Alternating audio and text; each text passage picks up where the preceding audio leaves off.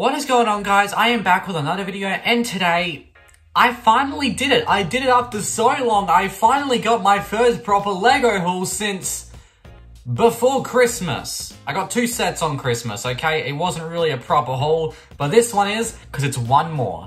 I'm kidding. Of course, I'm pretty late on some Lego sets, and I wanted to...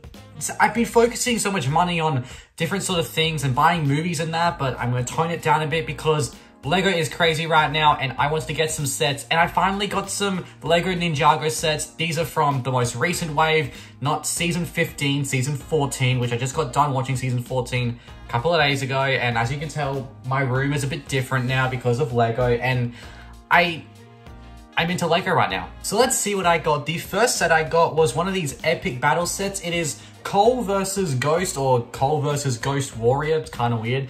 I don't know how I feel about these sets. I really don't. I like the concept. The boxes are a bit weird. Like, you have to... I don't even know where you open... Oh, you open it on here. Like, it's really weird. I mean, this is what you get. Cole's minifigure looked the best, and I like the build the best. I really like this Cole minifigure, so I picked this set up. It was really cheap. I mean, so I don't mind. Next up is one of the Season 14 sets, The Island. We have Lloyd's Jungle Chopper Bike. Now, the reason why... There's only 4 Season 14 sets, alright? And I'm going to get half the way. I'm only going to get 2 sets. 3 if I'm really needy. But one of the sets I don't really want. And so I chose to get this one because it's the cheapest. You get Lloyd and Nia really easily. And so I want to try it out. Plus, I like this piece here. I think it's really cool. The bike isn't too impressive, but, you know, it doesn't matter. I have it anyway.